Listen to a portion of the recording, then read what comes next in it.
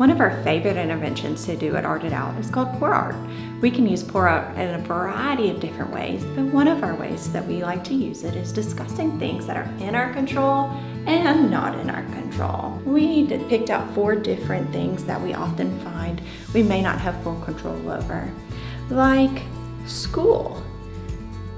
Do we have control over what group we're in at school or what our grades are? Our friendships.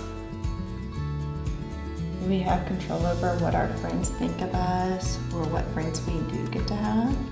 Our family. Do we get to pick who our family is? Do we get to pick the boundaries that we set in our family? Finding out who we are and determining what are our core values.